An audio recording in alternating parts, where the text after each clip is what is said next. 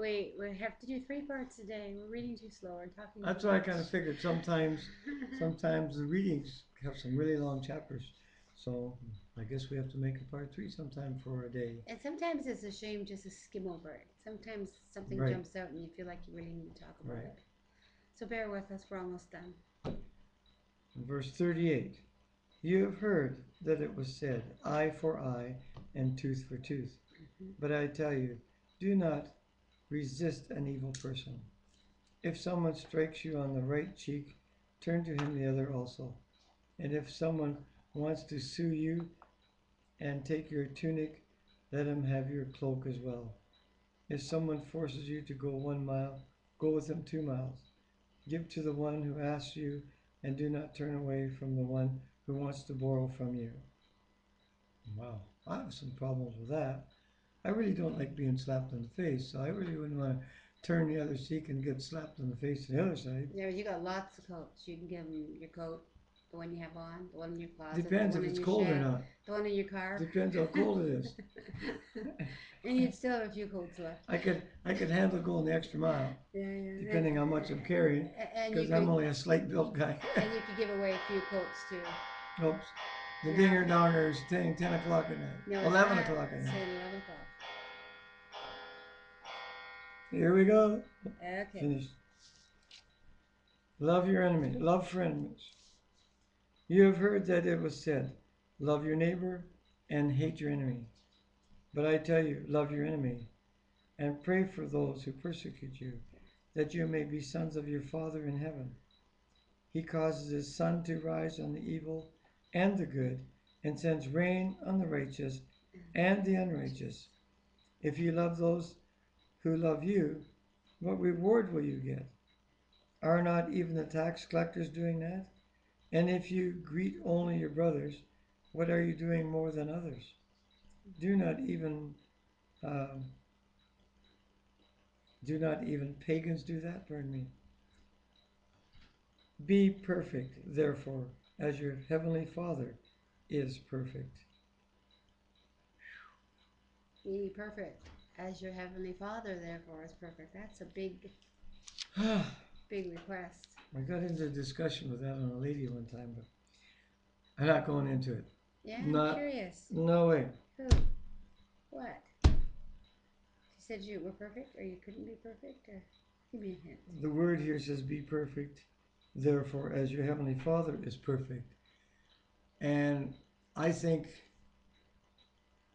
as we grow and grow and grow and grow and grow in the Lord, we're growing closer to that, but that we will never achieve that until we're in the presence of God. And this person is saying, be perfect, therefore, as your Father in heaven is perfect. What's perfect mean? I don't know. You know, and as, the word as, um, in similar fashion. Like I know that it says further on in the scripture that we are perfected in Christ. So Paul says I can do nothing. You know, I can do all But things with Him who strengthens me. I can do nothing but we without Him. still live in this mortal body, But he says God looks at the heart, which not at the flesh, I right? understand that. So But the body and the heart are at constant conflict all the time that's yeah. while we're here on this earth. So once we leave this earthly body, maybe then we can be perfect. But until we leave this body, I don't think so. So that's the seesaw I have within me about this, and I haven't got an answer yet. But if Jesus came to give us grace and forgiveness and make us white as snow, and he says when he prayed in John, let them be one as you and I are one. If we're I one and God's understand all Spirit's that, living in us, but I'm still living in this body, and I make mistakes okay, let me give you every day. another mortal example here. When I met you and fell in love with you, you probably had lots of flaws, but to me you were perfect because love What? was blind. All it saw Boy, was everything good about you, when right? did your blinders fall off? You've been married to me for 20 years now. and so if God loves us and we're perfected in Christ, maybe his love is blind too when we have a relationship with him.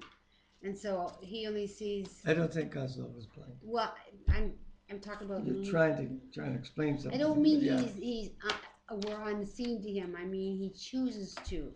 Like I'm not blind to Okay, his flaws, but I I can, choose I can see that what you're to meaning, that you're choosing to. see with the eyes of love. But more than that, he sees the finished deed. He doesn't just see the starting faith. He sees the finished faith. Like we look at Where I that, only see the in process faith. but look at Abraham. He's called the father of faith, right? Yeah, we look at No, his we haven't read that history. yet. Well, it'll say he's the father of faith, but historically, Can't go ahead. When we're reading it, we only go by what we historically, got. when we look at his mortal experience on earth, it's in our opinion far from it because, as we read the other day, he was a coward and gave his wife to a harem, you know, and from a woman's perspective, That was that he terrible. falls a little short of That was a perfect. terrible thing. Yet God chose to look at him with the eyes of love and see the finished product. That he whatever he was sent to do, he did it, and so therefore, and maybe it's more feminine, mortal perspective on being perfect, more like being perfected. We'll see.